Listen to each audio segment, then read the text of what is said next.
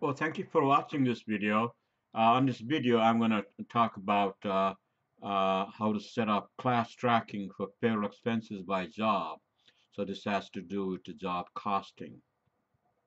On last couple of videos, we talked about various setups. Started with chart of accounts, item list setup, then preference setup for job cost and uh, item track paycheck expenses, and uh, last one was payroll item list.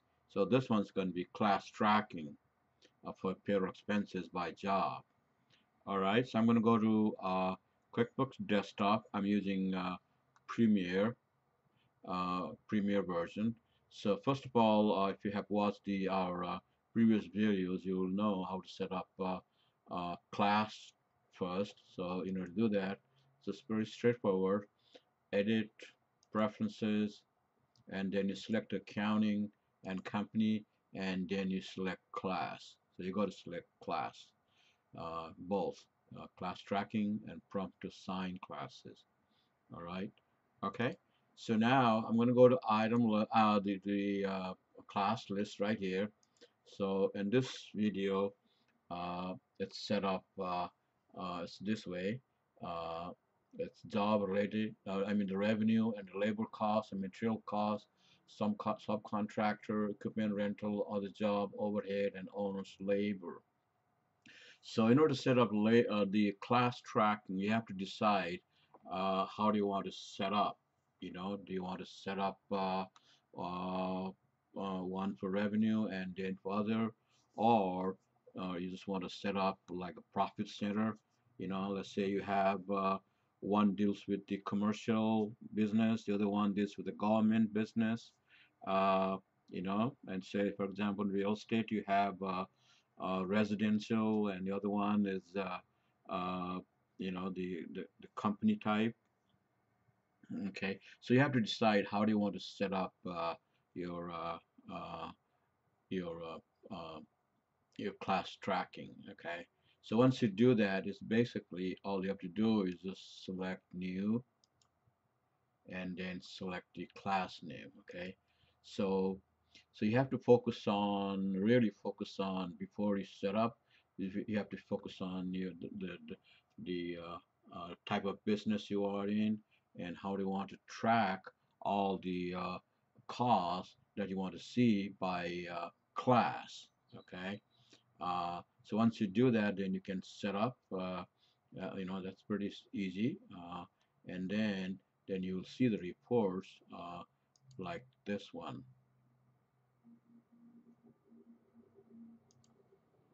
As you can see here, you know, revenue related. So it's basically on this one, revenue, all the revenues put in one class, and then the labor cost, material cost, subcontract cost, equipment cost, and other job costs, right?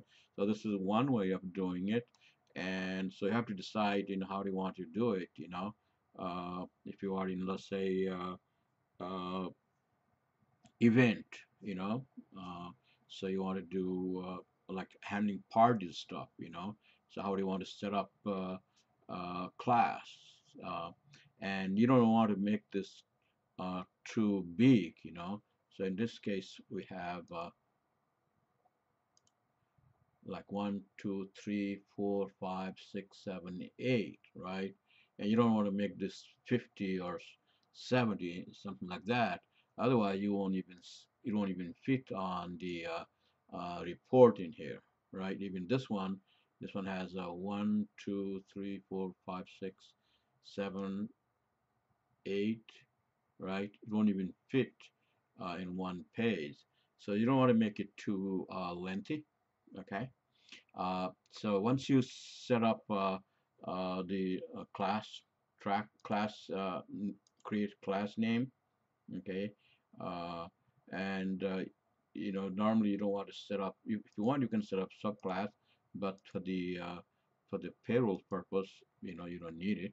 Okay, so once you do that, when you hire employee, or then you just let's say for example, this one in here.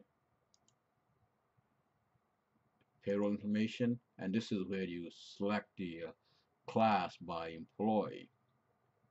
And once you do that, whenever this person uh, fills out timesheet, then it will automatically distribute the labor cost to that class. So it's very important. Don't leave this one blank, and make sure to select uh, the class for that employee, uh, and then it'll automatically post it. So for example, in here, paycheck, see the classes here, labor cost, you know.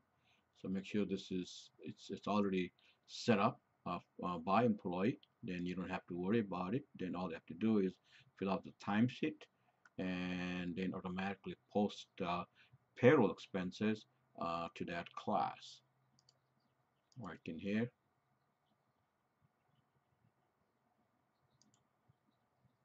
as you can see here, here's the labor cost in here, labor cost job related, material cost job related, so this everything comes from your payroll for this line item. So uh, you know you just need to set up, and and if somebody is going to work on more than one class, then you have to decide how do you want to handle that. That's a separate video. But basically, one it comes directly from your payroll setup.